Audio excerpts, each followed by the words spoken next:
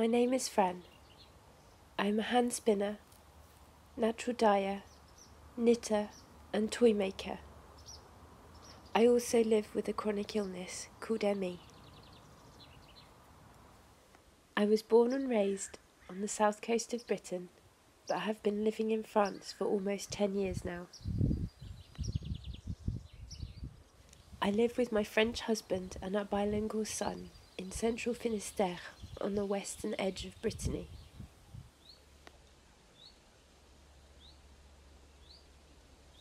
Woollen Hearted is the name I finally settled upon for my little home studio and all that is created within its stone walls. In those snatched, quiet moments between homemaking and mothering a growing toddler, it is here in this sunny little room overlooking the vegetable garden that I pursue a variety of heritage fibre crafts at an intentionally slow pace. Woollen Hearted is also the name for this little journal. It's a place for me to catch my breath and gather my thoughts, to talk about my making and to delight in slow and sustainable creativity with wool that has been grown, gathered and crafted in these Breton hills. Welcome to the Woollen Hearted Podcast.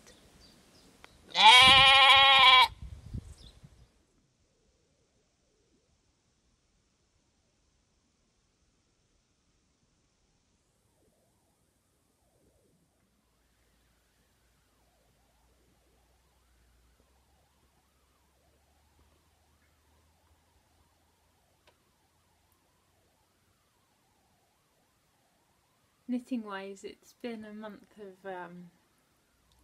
quite a lot of frustrations, quite a lot of false starts, getting started on things that have not been working out really as I'd planned, and I think it's probably a reflection of not being very well. We all had flu and it's all been rather difficult, but I think as well it's so easy to not see a reflection of real life in that state sometimes in one's knitting, because in our sort of family life it's felt like there's been a lot of things almost about to start and then not really happening. So it's been good to look to my knitting and to remember that it's okay to start and to pull things out again and cast on something new. So I'd been really keen to work with some handspun, which I had spun in the back in the autumn when we first moved here. So this is some Manx DK weight that I'd spun up in November as part of the November wool along, and it was spun from a 100-gram top of combed fleece. I think it came from World of Wool, but I can't quite remember.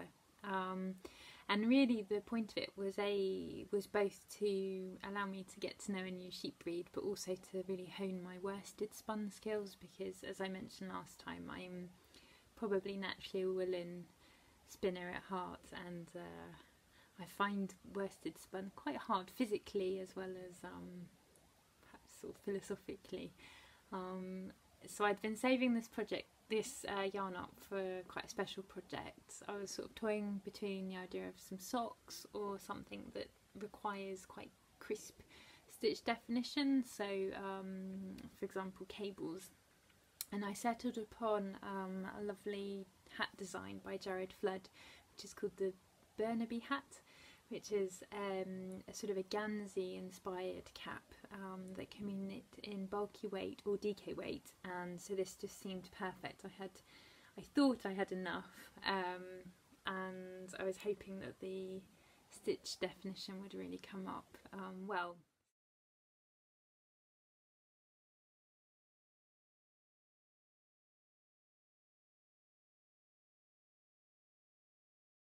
Casted it on the Friday evening. I ended up working on each of the evenings a little bit too far beyond my bedtime, and come Sunday evening I was on the verge of casting off when I was about to run out of yarn, and I think the reason was because the pattern allows for, the meterage was correct in the pattern, but it also allows for you making a slightly longer brim, and I wanted to make a slightly longer brim. So I was in the process of working out how to go back to the cast on, remove some stitches to then make the brim shorter, when my partner, for whom the hat was destined, sort of came down, saw me about to chop and said, "Oh, don't cut that, why are you going to do that?" And, "Oh, but you know, I've not got enough yarn, and it was supposed to be a surprise hat for you." And he tried it on and he didn't like it. So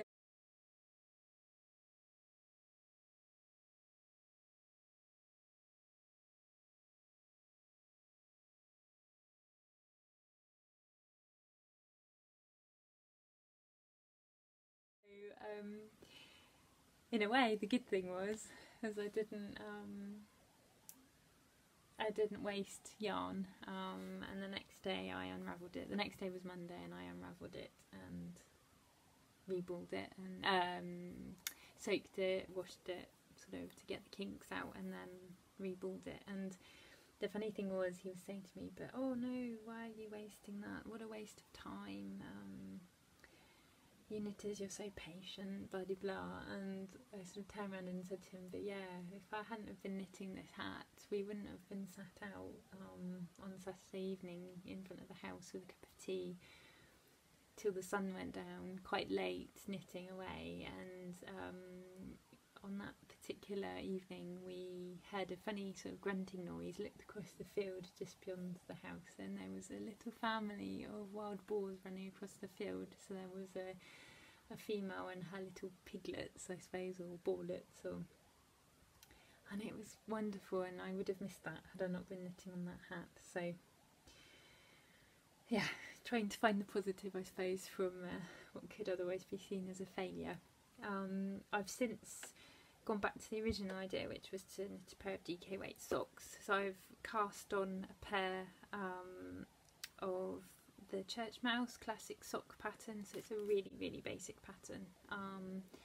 It's just such a while since I've knit a pair of socks that I can't remember. I know how to make socks, I just can't remember my optimum measurements, or I can't find the little formula I used to use, because I mainly used to knit DK weight socks actually, because I really like these in the winter. I find them I tend to wear them as bed socks or in welly boots or walking boots. So I'm knitting them 2 at a time on circulars, which is not how the pattern's written, but I've found now that 2 at a time magic loop really works well for me.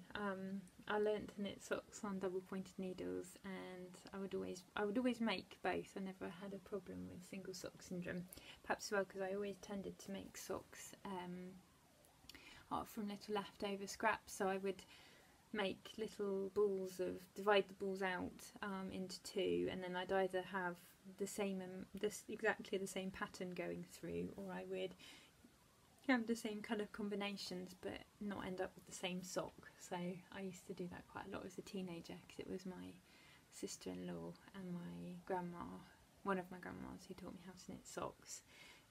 One being Danish, the other being Swiss, so I had 2 European methods of sock knitting.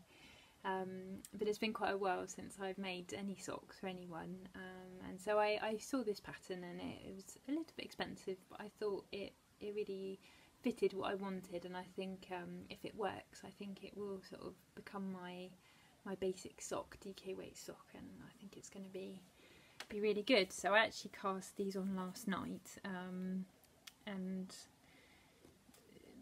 sort of made steady progress so far. I was intending to work on them a little bit this afternoon when I was having a quiet afternoon with my son, and then he got there before me and broke my needle.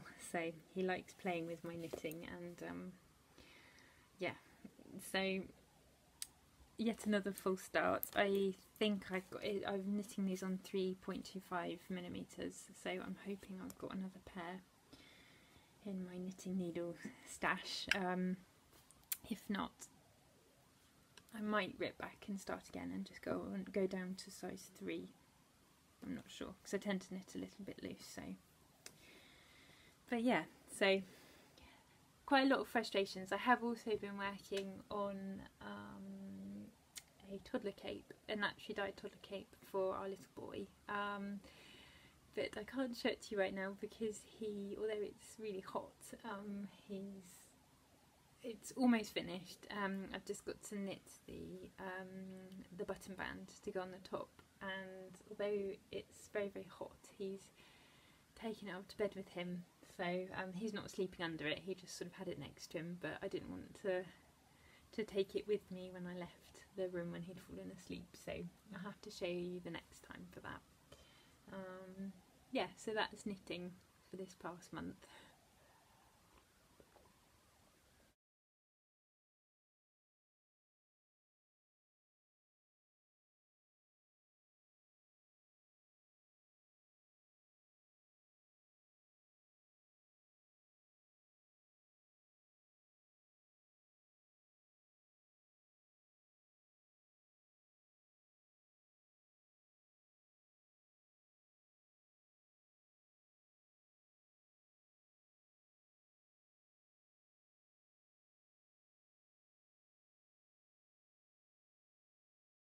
Spinning wise, there's been a lot more successes, if you want to say. I've finished the skein of yarn that you saw me working on in my last podcast. So at the time I was just making the first bobbin full of the first ply. So that has since been entirely spun up and plied, and that's come out beautifully. This is a really dark, well, I'm not sure if it would be considered black, but it is a very, very dark grey. If you remember, it's a blend of two of the native breed sheep of Brittany, so Lacaune de Bretagne and the Belle Île en Mer, both of which are a very rustic, unimproved sheep, both of which come from Brittany, and I think particularly the Lacaune de Bretagne has been in danger of becoming extinct, but currently its numbers seem to be fairly well. So that's the 100 grams of the black, and I've also since spun up, recently finished plying the white, the corresponding white, so that's to go together. I'm really, really pleased with how these two have turned out. I've used, it came from prepared fleece, so from the association Truels du Larzac, which I brought last year when we moved here.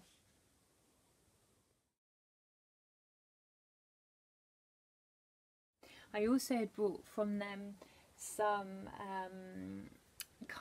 scoured but uncarded fleece, about a kilo's worth, which over the course of the winter I've been slowly carding on my drum carder and spinning up into, I sort of sorted the colours because there was a big mismatch of all the different colours that are available in the fleece. These two breeds of sheep are generally either black or white. Coloured sheep are quite a normal part of this sheep breed, as actually is the case for most sheep breeds, but the black can vary from very black to sort of a rusty kind of almost golden brown, depending on how much time they spend outside, to a kind of a lighter grey. And you can get, actually, particularly with the Lacaune de Bretagne, you can get some of both colours on the sheep, which I love. They're my absolute favourite.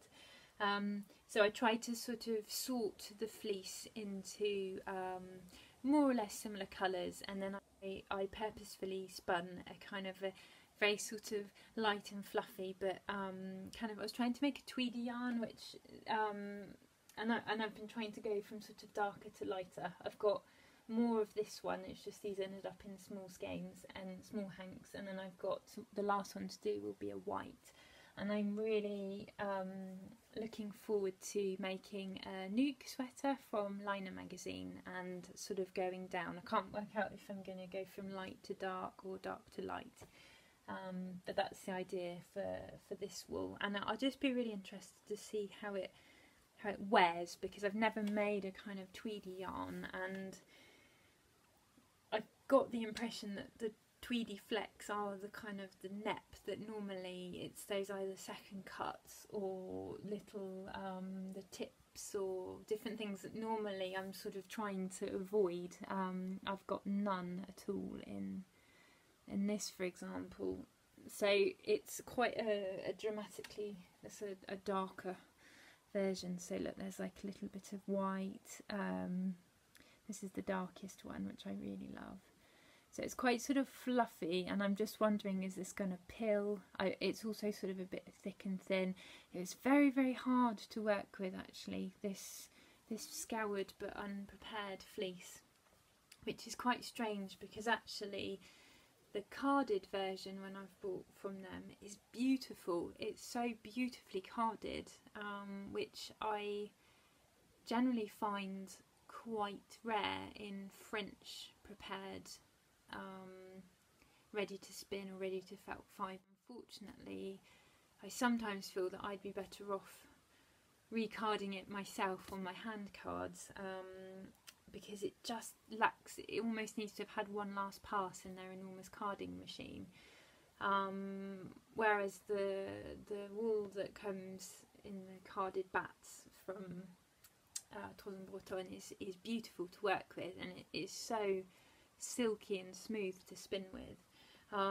By contrast, the wool that came scoured but uncarded was very dry and almost over processed.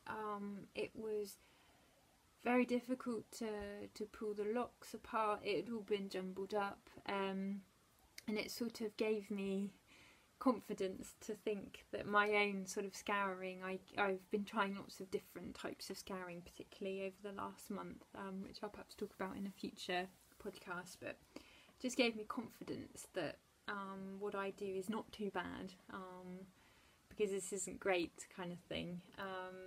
I mean, just to give you an example, this is some carded bat that I carded myself on my drum carder. This is Lacaune fleece. So this is another French breed. This breed comes from the Larzac region, which is a limestone plateau in the sort of kind of middle south of France. And I'm going to talk to you more about this one next time, because this is one of the next things I'm going to be spinning. But there's just an example. It's some wool that I was sent direct from the farm where the sheep come from. It's organic. It was 100 grams from organic fleece.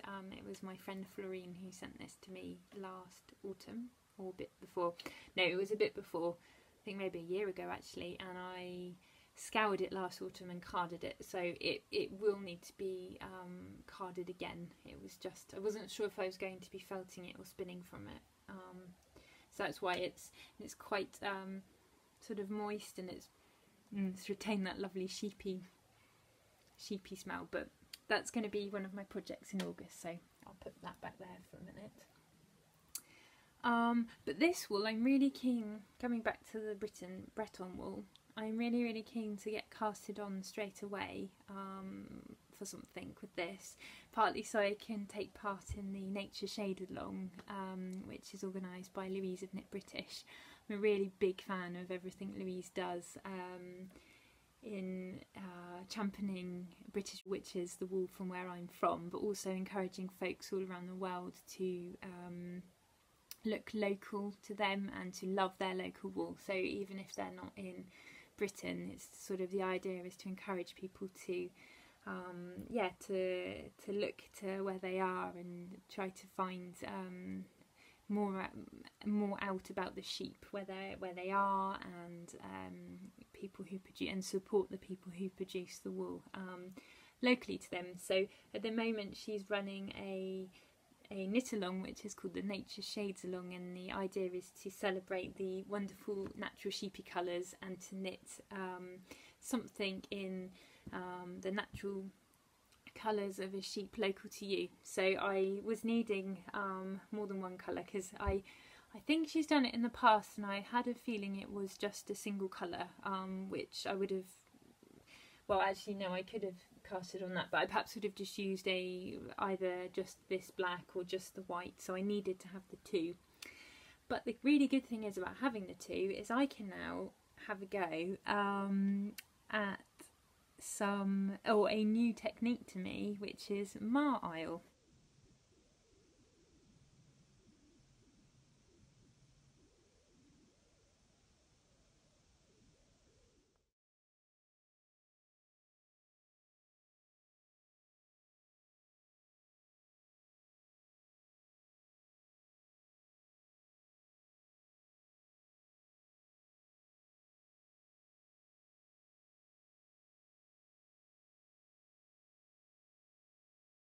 And if you've heard of wonderful Anna Maltz, read any of her editorials in Pom Pom magazine, got any of her previous knitting books, or heard her talking, she was recently on the Making podcast, which used to be the Woolful podcast, and she also hosted a really, really interesting kind of web conference a year ago, I think, as a response to the Pussy Hat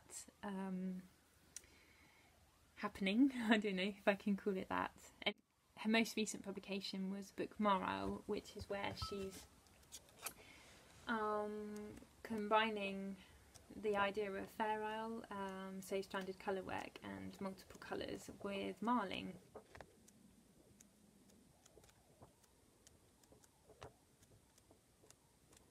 To buy it through Des Îles, lovely Yasmin, who's based in Saint-Malo. And yeah, I bought these books for myself for my birthday, and I fell in love with all the patterns, and of course I want to make everything, but I'm particularly drawn at the moment to either the Hoswas hat to get started, if I just find it.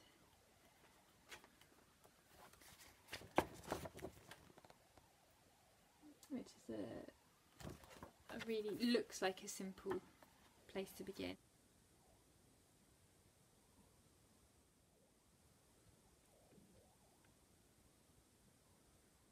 The gingham cow, which I think I may be favouring the gingham cow.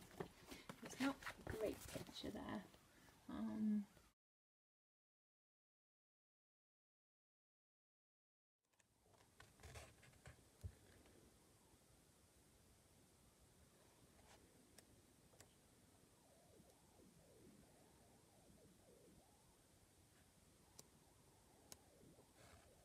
I think that would work really, really well with the black and white, and I can't really explain to you yet in detail how the process works, because although I've read the book quite a lot since I've got it, I've not yet tried it myself. I've been waiting to have the right yarn, but essentially what I'm going to be doing, I think I'm going to make the cowl.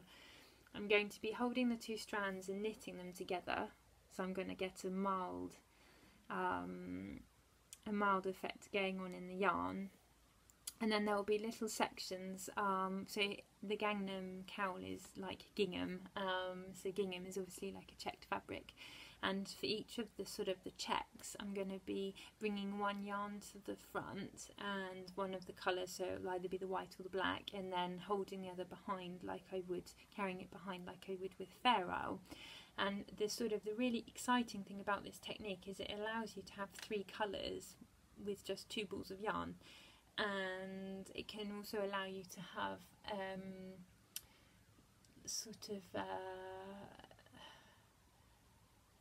the restriction of fair isle is that you can only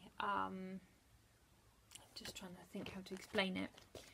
With the hat, for example, you've got these lovely bands of contrast colour coming down, which is impossible to do in fair isle. You'd have to use intarsia or something like that. So that's the draw of the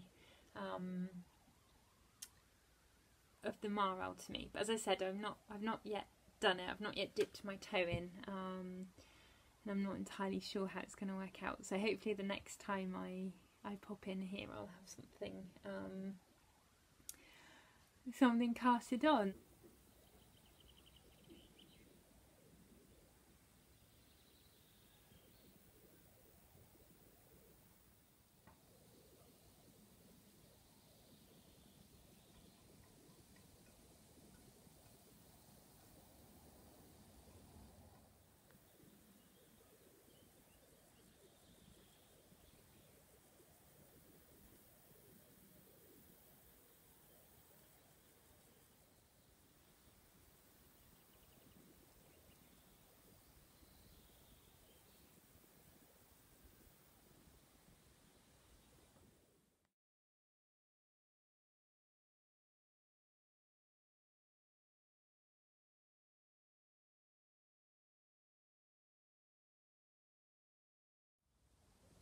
High summer, deep summer is here in France.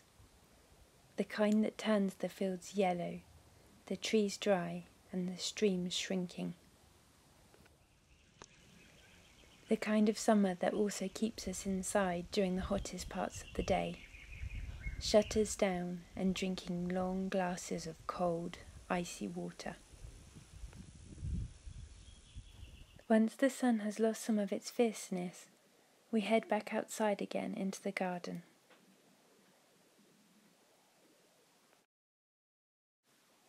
We seek out our favourite spots in the welcoming shade of the trees.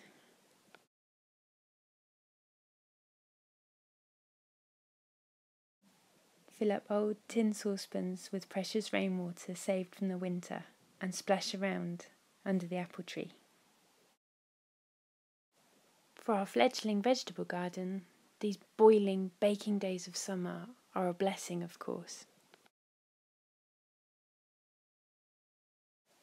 As the tomatoes ripen, the beetroots swell, and the potatoes grow, we're slowly starting to enjoy the first fruits of our labours.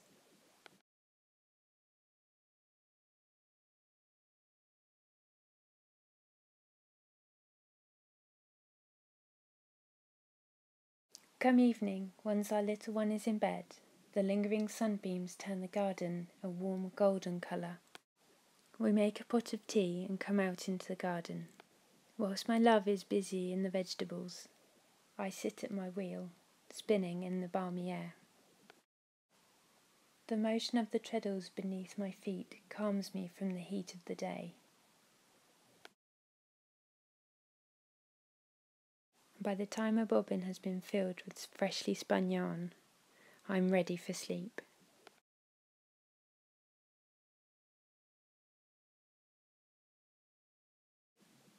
This was the second episode of the Woollen Hearted Podcast.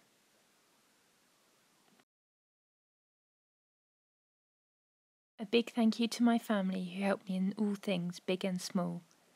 And a big thank you to you for being here and spending this woolly time with me.